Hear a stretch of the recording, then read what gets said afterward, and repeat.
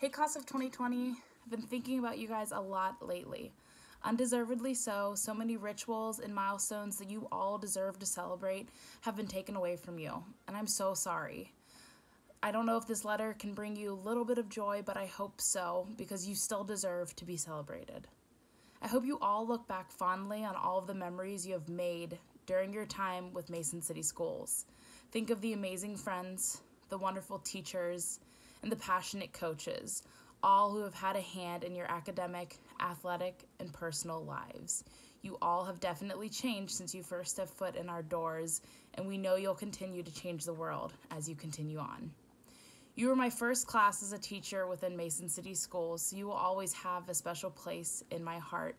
I've loved seeing so many of you grow up into amazing young adults, and I cherish the relationships that I have built with so many of you.